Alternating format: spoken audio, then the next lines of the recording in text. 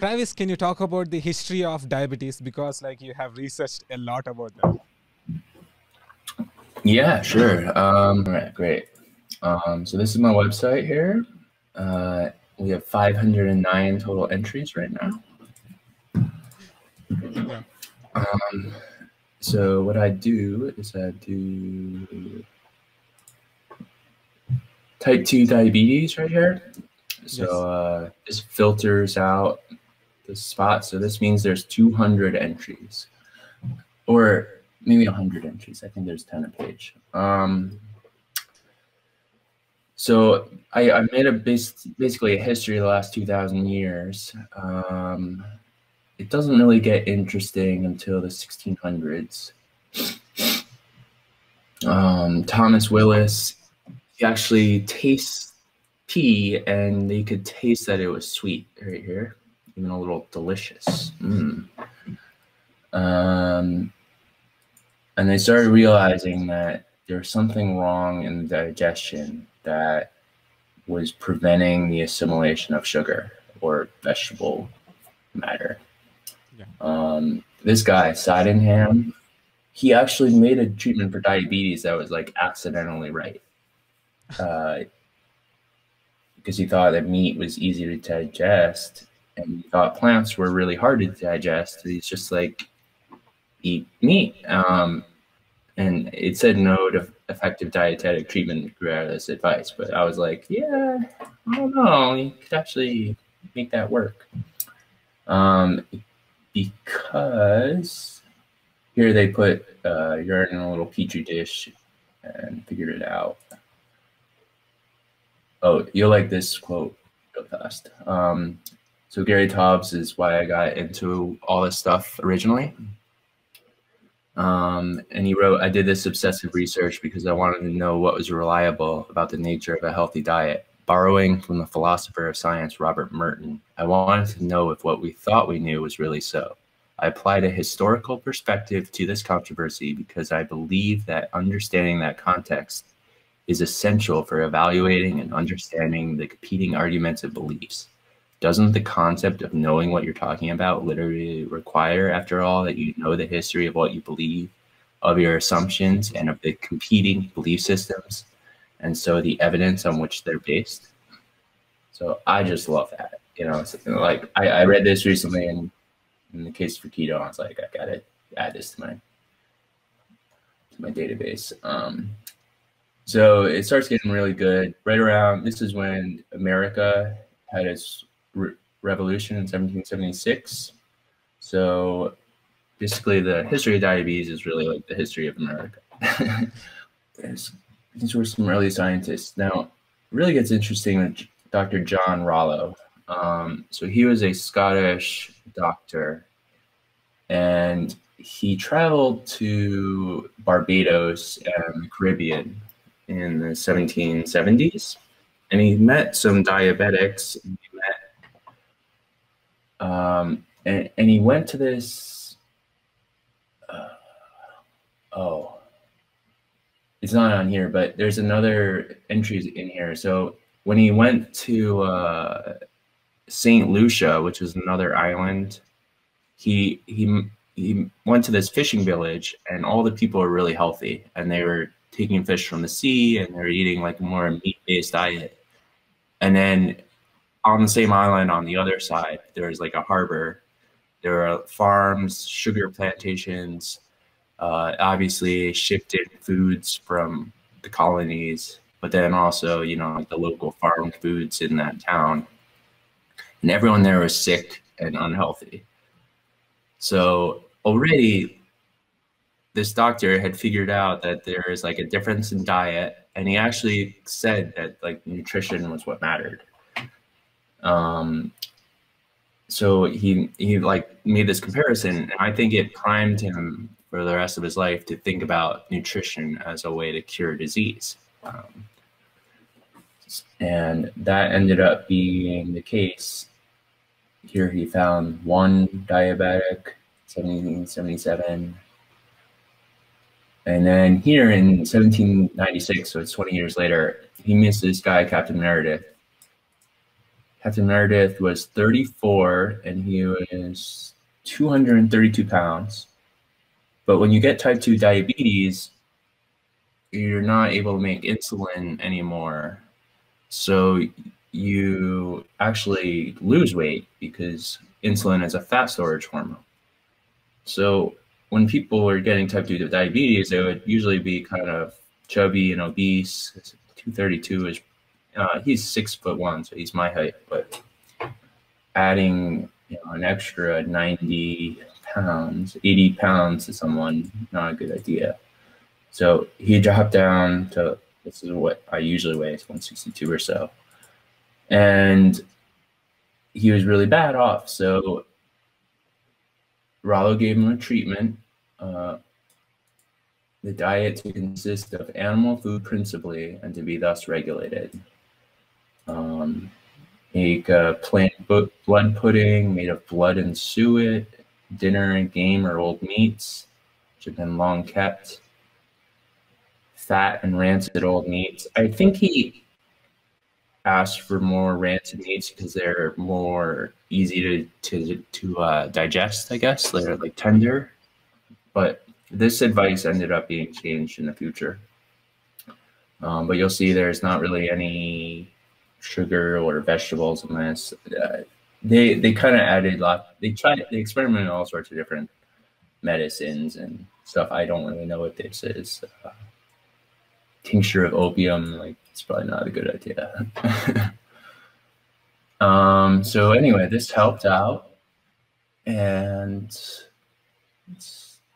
Captain Meredith, I guess he lived, but there was a second patient who was less cooperative, and he died at 57. So he wasn't able to, the cognitive dissonance was too big, or he was addicted to apple pudding and sugar in his tea and wine. So a lot of these doctors do say, like, oh yeah, when people fail, they fail.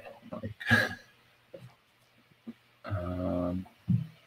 yeah. Oh, so here's so later in that year, Captain Meredith did the treatment. They stopped with the opium, and he did this quite faithfully, recording his transgressions. And then the doctor said, you know what, dude, you really gotta finish. You gotta go all out. Don't cheat, basically, right? Yeah. Eventually he lost weight and felt well.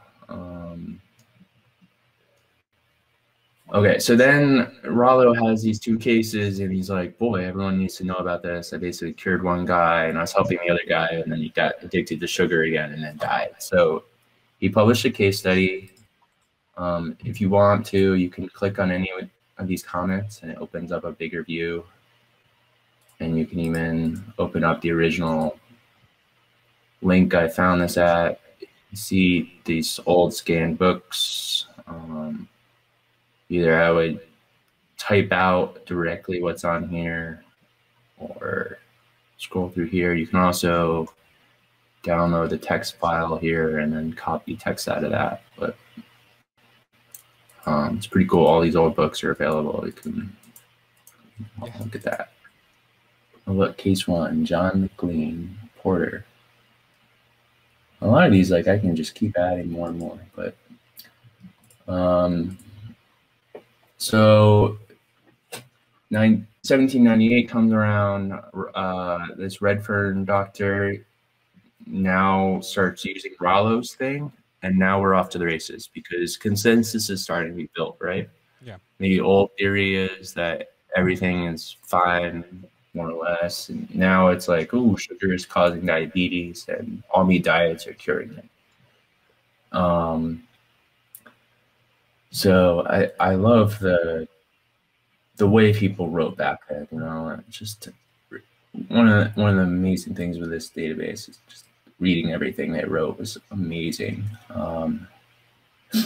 I therefore immediately suggested to him the propriety and the absolute necessity of abstaining rigidly from all fermented liquors and vegetables, with everything else that could impart oxygen to the system by the prima vi, and at the same time ordered that his diet should consist principally of fat beef, pork, and such aliments as were of a gross or unctuous quality, and most likely to produce hydrogen in the greatest abundance.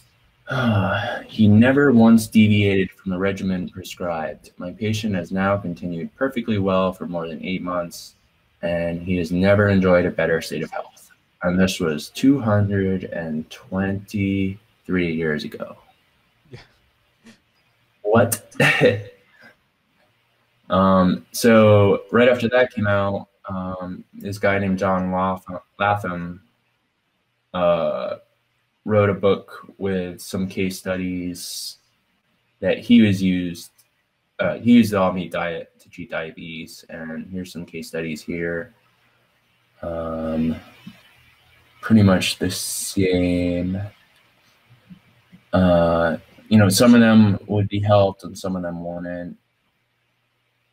But as I have seen the best effects by limiting the use of vegetables, and if possible, preventing it entirely, I urged this complaint as much as I could. But I am afraid I was but perfectly obeyed. So doctors, they're all trying to get these people to do it, and people don't always do it. And, nothing has changed really in hundreds of years. Yes. So I published all these.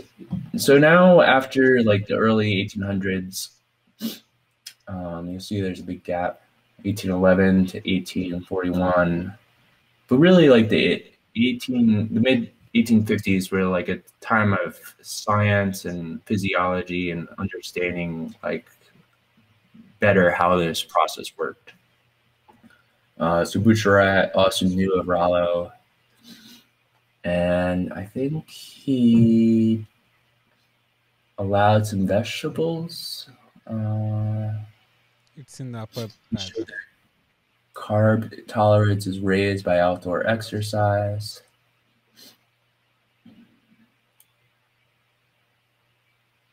Use glycerol for sweetening purposes.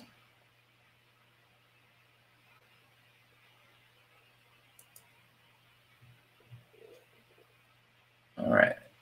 Ooh, yeah, this is cool. So in 1853, if you look closely at the eye when someone has type 1 diabetes and they have a high blood sugar their whole life, the veins in the eyes, you can see they go bad, basically.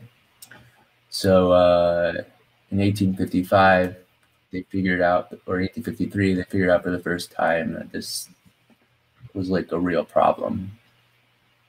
So if anyone ever says, oh, it's okay to have high blood sugar, and you tell them we've known for 150 years that it's not the case. Oh, it's a long entry. All right, so Mr. Harvey. Oh, so you've probably heard of Banting, right? William Banting? Yeah. Yeah, so Banting, he was a mortician in London, and 10 years later he writes a little pamphlet, but I actually looked up the doctors that he cited, and the doctor, Mr. Harvey, had gone to Paris in 1856 and met this guy named Bernard, who was talking about like the physiology of the body and how the liver and pancreas works.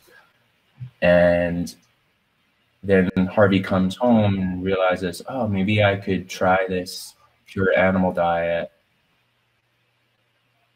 to arrest the undue formation of fat, which he thought was happening when you eat sugar. So it had long been known that a purely animal diet greatly assisted.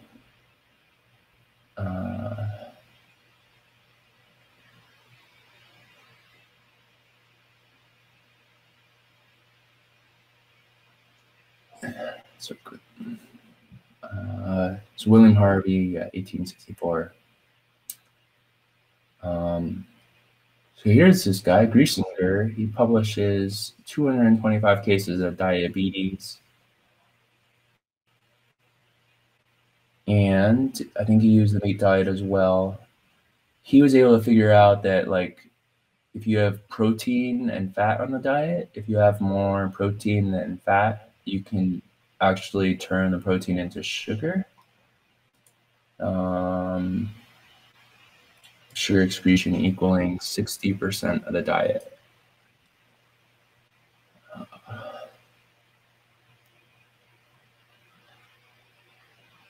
Pavi comes along. So around the 1850s, Bucharat, the guy who we already talked about, kind of allowed vegetables, and then doctors would kind of go either way. They'd say like, oh, you do better without them, but you can eat them if it increases your compliance, right? So it's like the low carb diet, keto. I honestly, this point has been debated over and over like the last 150 or 200 years, and I don't think anyone knows for sure either way. But if you eat low carb veggies, they're obviously better than high carb veggies, and it's pretty tough to figure out otherwise if the vegetables are causing diseases. Here's Claude Bernard. Yeah, he fed dogs carbohydrates or meat and figured out how the liver worked. And killed them immediately after feeding. He observed large amounts of sugar in the hepatic, that's the liver veins. The same observation was done in the control group. Animals were fed only by meat. So he realizes like meat is made by fat and protein, and sugar is made out of sugar, and the liver does all the digesting of those two. And this is in 1850 or 1865. So Bernard influenced Harvey. Harvey influences Banting. I don't know why Banting isn't in here. Cool thing is on desktop you can use a search, and this is 1863, so this is the Banting entry. Yes. And I put his whole pamphlet in here. He has his advice. Fish, meat. He did more of a low carb diet, and he had like some alcohol and a couple slices of bread here and there, but more or less pretty carnivore.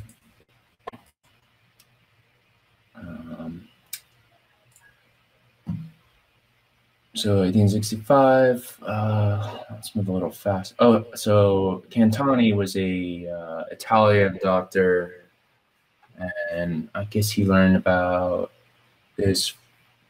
I'm not sure who he learned it from, but he was very stringent in his application of it and would lock people in like his clinic, more or less, which was like a jail cell. Because he's like, you guys can't be trusted to eat carbs on your own, so I'm gonna force you not to eat. Like he has an amazing book. So his book is published in French.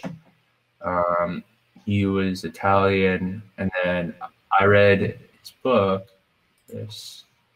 and I translated it to English using this Google thing, and then copied all these entries along all his pages. Yeah, I guess you can open these up, right? And I would copy all this and split them all up by the entries. 0 to 150 cases of diabetes. And the amazing thing about these entries is everyone who has diabetes is addicted to starch, and he very easily figured this out. With the meat diet, Cardinal, a priest, was guilty of abuse of flour for a year.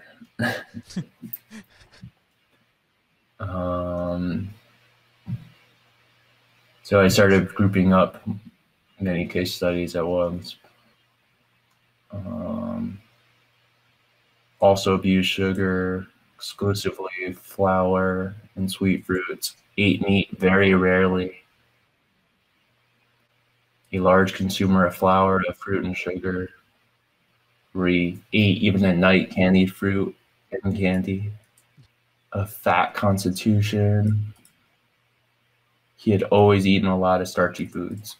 It's just, it should pop out, right? Yeah. So anyway, go through all those. I added 73 full case studies to my database from Cantani. All right, I think.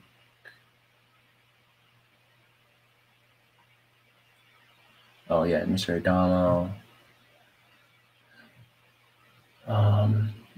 It's cool. I tried looking up some of these people too, to like cross-reference them, but Yeah. it gets a lot harder because different languages and stuff.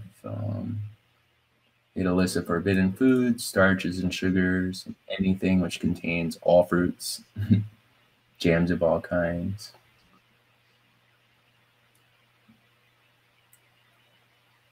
So meats and deli meats are acceptable, and you can have olive oil and herbs.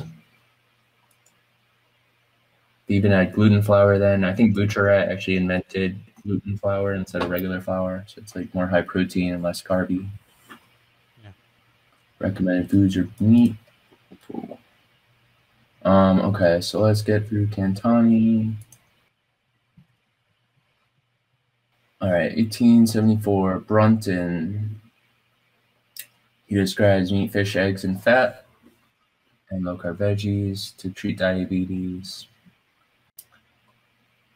More Cantani. There were other doctors that Cantani treated also.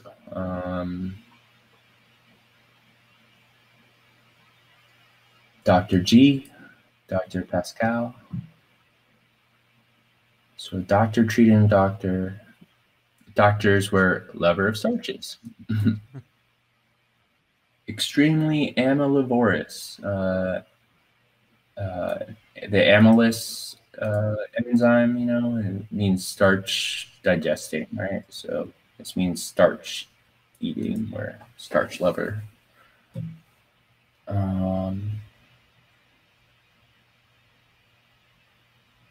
Yeah, this entry goes over his whole philosophy.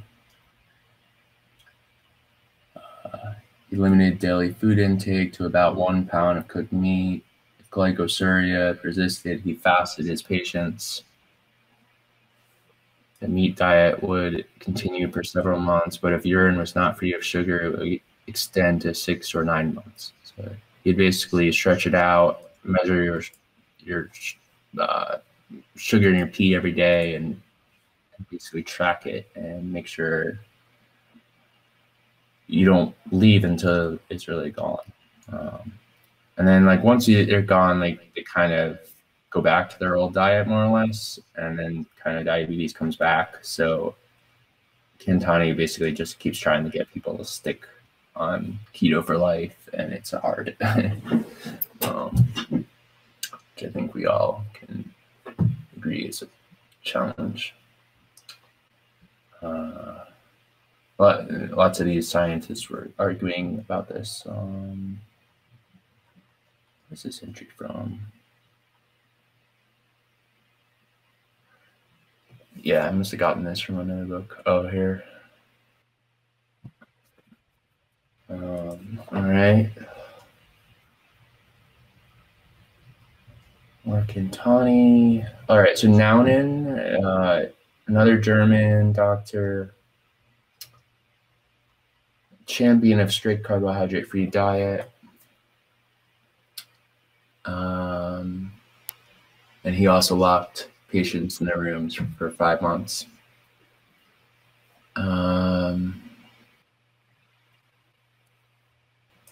You notice the pancreas, it's involved. The nervous system. They would take a dog and take out their pancreas and then figure out what changed in the dog. And he actually noticed that when the dogs without pancreas peed, the flies would settle in the sweet tea and be like eating that. So he's like, why would, flies like this one urine more than the other? And then tasted it and realized, oh, there's no sugar. So always pay attention. So Salisbury, he actually, I have another entry in here. This is limited to diabetes, of course. But he tried various elimination diets where he'd eat only one thing at a time. Yeah. And he tried his first experiment, he only ate baked beans. And after 3 days, he quit because he was farting so much and he felt so terrible. So eventually he came across minced ground meat, and there would be some fat and some protein in there, and he was like, oh, this alone is like all humans need to eat. So he ended up writing a book, and yeah, he had figured that chronic disease was caused by eating starches and plant foods, and then that this all meat Salisbury steak would actually like reverse diabetes, and you could live on it alone as like a human. And also 1880s, this is basically when like a lot of ethnography was going on, and like the civilized like white explorers were like on the edges of the world in like these remote places where hunter-gatherers still lived, and those hunter-gatherers are basically living carnivore diets like the Eskimos and stuff. Yeah. And then like the whale traders and the trappers, they would import their own white foods into the area, and then people changed their economy and stopped being able to hunt all winter, and now they have to trap foxes instead, and then they change their diet, right? Yeah. So this whole time period, like you also start seeing like diabetes popping up in like these ancient races that had always been immune from it, because now they are starting to eat starches as well. We'll get into that stuff later, but I just was reminded that like in the 1880s and 1850s, really, like the Eskimos started to be discovered. And at the same time, like people discovered, oh wow, these people that live on all meat diets, like they also realized they could do it as a way to treat diabetes. So this guy, William Osler, he was a huge doctor in Baltimore in America. And he said the carbohydrates in the food should be reduced to a minimum. And here's his list of articles which diabetic patients may take. All the animal food you could want, and then of bread, gluten and bran bread, almond, coconut biscuits, and some low-carb veggies, and any nuts, I guess, and some citrus fruits. So, and all these very high-carb things are omitted. But only enough, they even omit seafood, and there is a few carbs in seafood. I'm not sure why.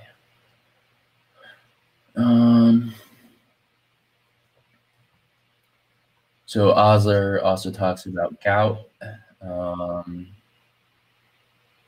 Gout is also caused by starchy and saccharine articles of food, and if you take them very low, gout is reversed.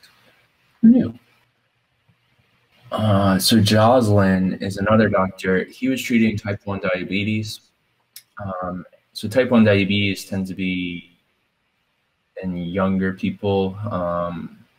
They don't really need like a whole lifetime to get sick from type 2 diabetes, and they have some autoimmune problem, and their pancreas no longer makes insulin at all. So they lose like almost all their weight, and they get super skinny, and then they die. So they realized, like, if you feed these type 1 diabetics all meat diets, then they can survive a longer time. But it wasn't until 1921 that they invented insulin and started injecting it into these type 1s. And then that allowed them to basically live as long as they wanted, with some complications. So Dr. Romick, yeah. So 1896, here we have Alaskan natives on this carnivore diet. People are strong, did not get scurvy, did not have gastric ulcer, cancer, diabetes, malaria, or typhoid fever. So a lot of these early explorers had been going to the New World and realized, wow, none of these people have any of the diseases we're used to at home. And they're only eating fat and protein and animal products. Pretty strange, right? But this is how consensus works, right? Like, if something is true, you expect it to pop up all over the place. All sorts of doctors rediscovering it. Like, it's cool that Salisbury figured it out on his own using his own elimination diet. And then these other doctors heard case studies and tried out different things. And they kept finding it was tough to get people to stay on the diet long term. How do you convince people to change their mind, right? So one of Jocelyn's patients was his own mother. And you'll always find, I think, in history of doctors, is that when doctors can have their own problem and they're trying to fix themselves, they're far better doctors because, they really understand the patient and they're trying to get healing and not just symptom relief. And when it comes to having your own mother with a disease, then you really understand it. So he was able to use a low sugar diet with his mom. She lost 20 pounds over 15 years because she was a type 2 diabetic at age 60. Restriction of carbohydrates and the temporary utilization of an oatmeal diet, which would have been a much more high fiber, sugar disappeared. Just a little science. Frederick Allen discovered that when dogs with only 20% of their pancreas was left after surgery on an Eskimo diet, they may be found to live in health.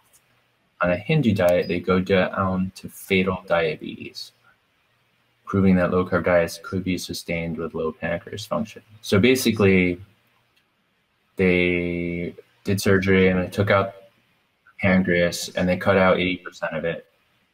And the dogs could still eat meat and digest it because the meat wasn't high in carbohydrates, and the little bit of the pancreas could release enough insulin to digest the protein and the fat, which still requires a little bit of insulin, but not a lot. Whereas if they tried to eat carbohydrates, this 20% large pancreas just wasn't able to make enough insulin to deal with the huge amount of sugar, and then they got diabetes very quickly. So not that I'm saying anyone should add more pancreases to their body, I'm saying don't eat sugar. So at the beginning of World War I, 1914, English journal repeats the claims of a German science paper by highlighting that it's shown that variations in the content of the sugar in the blood are due to eating carbohydrate, and the amount of carbohydrate such as 100 grams can lead to unmistakable glycosuria. So that's the limit right there. Once you eat more than 100 grams, it pops up in your sugar, in your bloodstream. So here's Dr. Allen, all-meat diet. Tried a vegetarian and all-meat diet. I love some of these case studies. Really, really fascinating. Abnormal thirst first noted. the first patient for the proposed treatment. She's closer to coma. So she had type 1 diabetes, I think. The bag, low carb, sort of.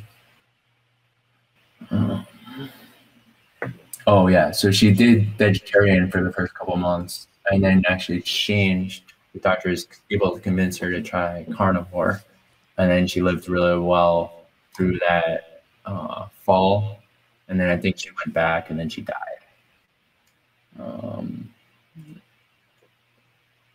Yeah, they even compare the vegetarian and the carnivore diets.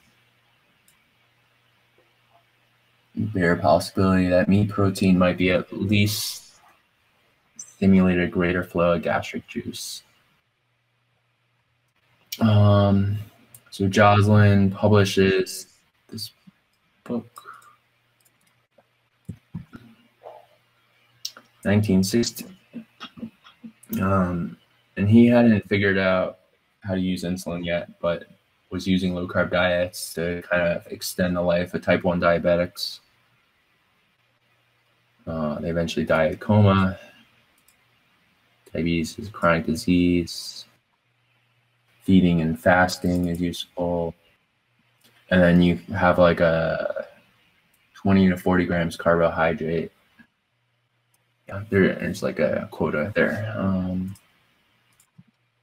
So Joslin keeps publishing his case reports. He has 1,000 of his diabetes cases. Diabetic cookery, with valuable foods or meat products, strictly forbidden all starches.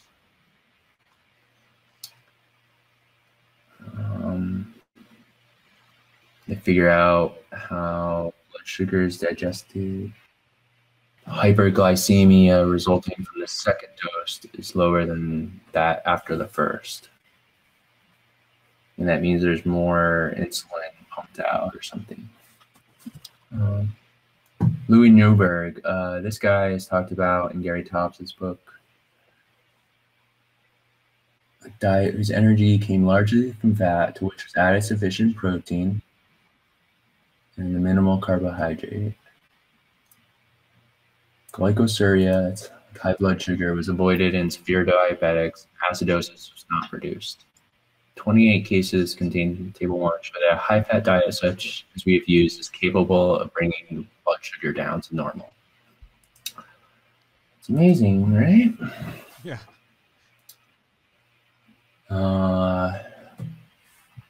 So this guy, Fred Banting, is not William Banting, and they're not even in the same family. I looked it up.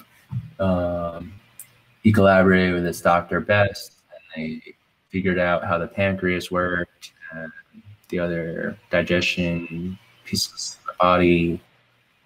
And they basically figured out how to grind up the pancreas more or less and make insulin. And these tips would be used to make insulin like a year later. So this was the first time it was ever used. 14-year-old Canadian boy dropped his blood glucose from 520 to 120 in a day.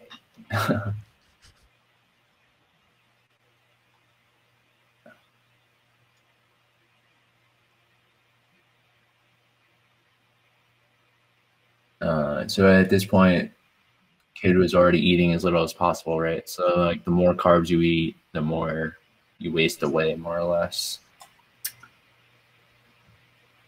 15 milliliters of insulin injected in his butt. So they improved the quality, and then they had excellent results. He died of pneumonia at 27 years old, so he actually doubled his lifespan. Pretty great. And this is another type 1 diabetic. She was a daughter of a politician, was actually much better off, and she lived to be 74 years old. And then she died of a heart attack, which I think is linked to insulin resistance and eating carbs more or less. So although she lived a long, kind of normal life, I think she still kind of died of what most people die of. But yeah, she was really close to death and started taking insulin just in the nick of time. So this is kind of like an interesting point in the story, because before we could only use diet to help these people, and now we were able to add drugs to them.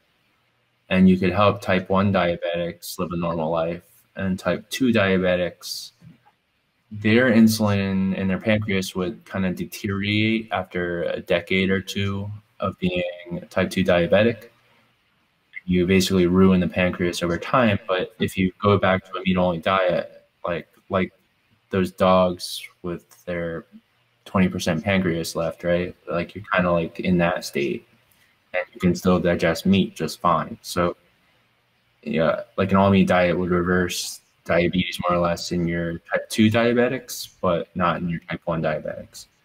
But now insulin will save the life of a type 1 diabetic, and a low-carb diet will keep him at his healthiest state. So now the controversy was, do you feed people high-carb diets with loss of insulin and keep their blood sugar high all the time? Or do you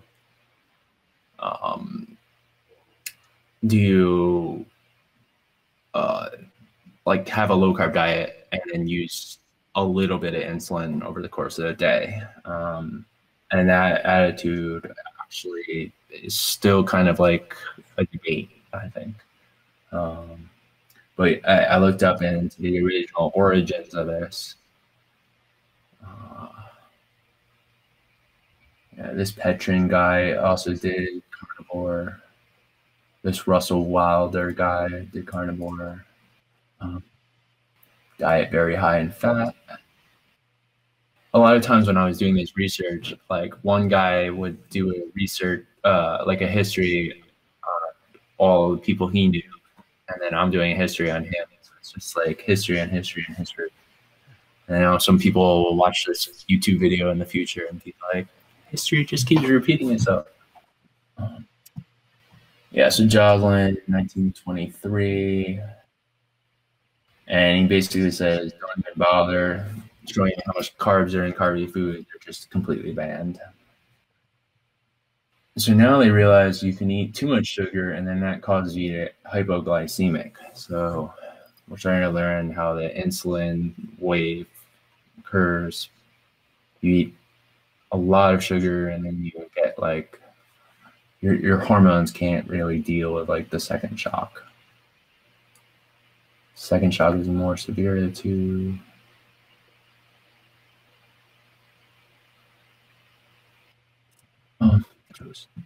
All right, boom. So 1928, Dr. Sansom increases the carb content in his type 1 diabetics to 245 grams per day,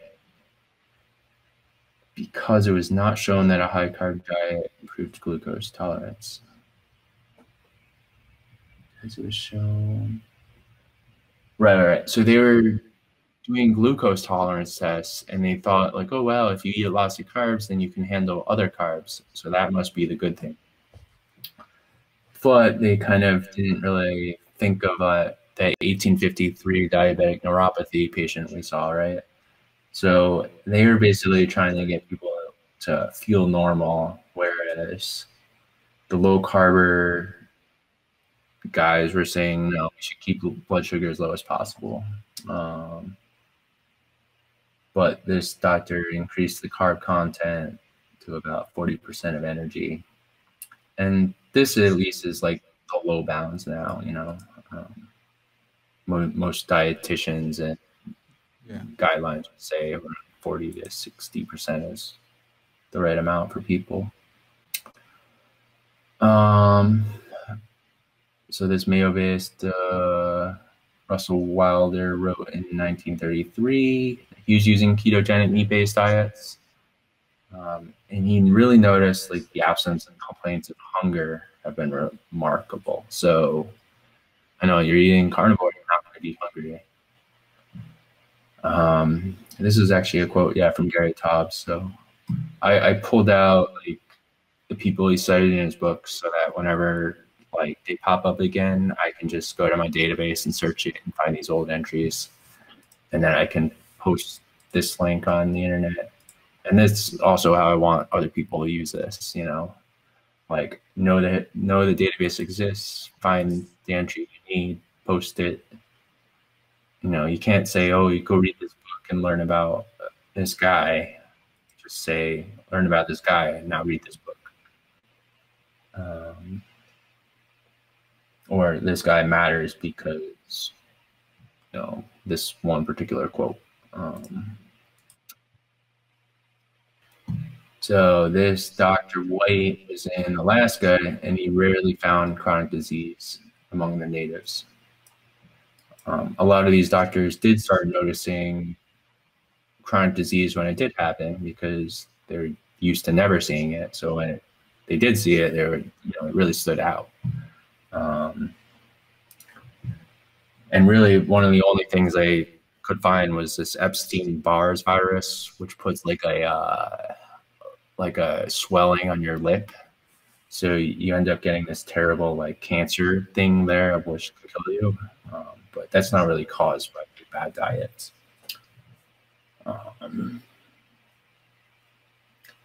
I also have like an SMO button we can click, and there's way more information there.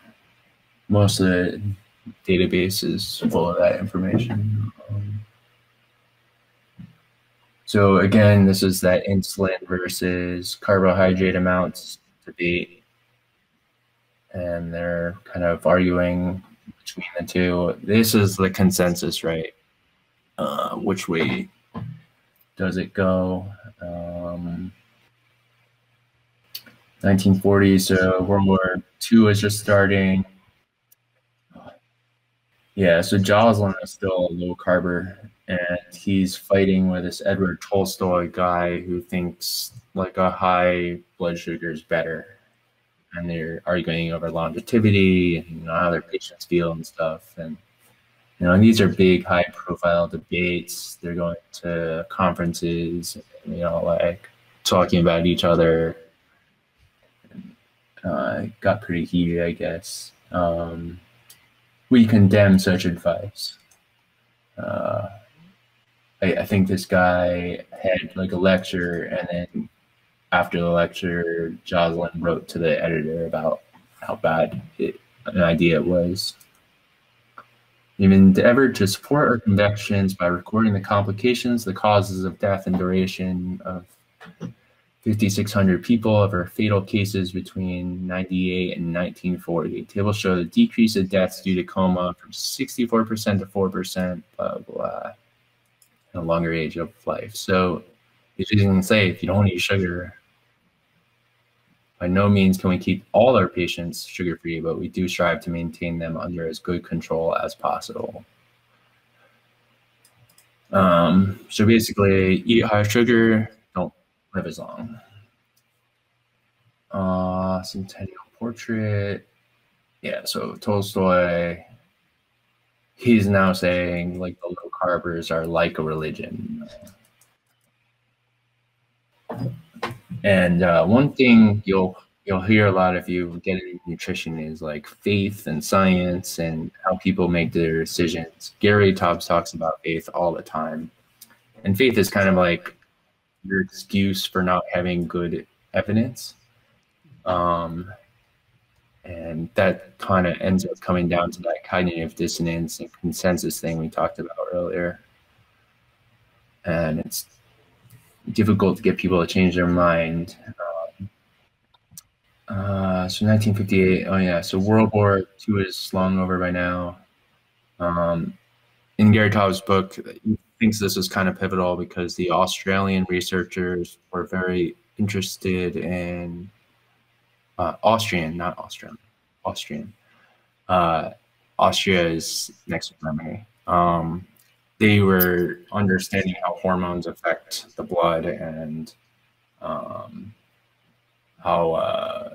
like low carb diets like affect the body. But then after World War II ended, they all like left Germany, and that whole kind of movement died out.